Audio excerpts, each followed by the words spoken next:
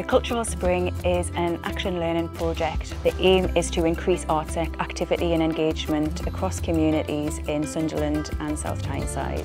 During 2023, we've engaged in excess of 10,000 people as participants in our programme and audience members, and we've also worked with a core group of community champions, which I would say is in excess of 50 people. Being a community champion has had a hugely positive impact on my life. A community champion can work in a variety of ways.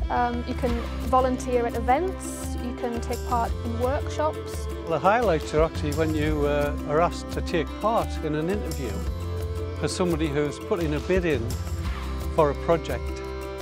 And it's got a massive privilege to be asked to do that because you're responsible for saying yes or no. I've been a community champion for several years. Getting involved with Cultural Spring, it's the best thing that could have happened for me and for many other people. And from then on I met lots of lovely, lovely people who were just like me, who wanted to be creative. I think community art programmes are very important, in fact invaluable. I think once you start taking part in community art programmes, your sense of social isolation might be improved, your confidence can be built up higher. You have so many opportunities to develop your skills. There's not anything negative to say at all about being involved in arts programmes. I just think these activities help me and gets me out and about, and I just like being with other people.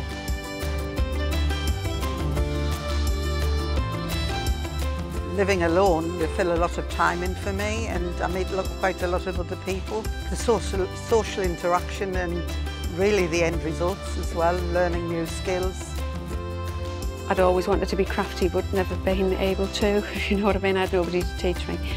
And doing the workshops just sort of opened it up, and I've made quite a lot of friends, like people who I think will be friends for life, some of them. And 2023 has been fantastic for me because I've been able to raise money for charity with the bands that I'm in.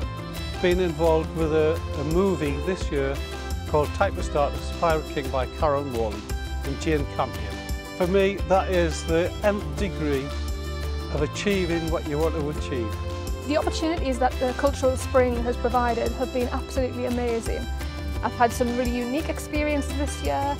I was invited to the House of Commons for an afternoon to celebrate the work of community groups and volunteers, and that was absolutely amazing.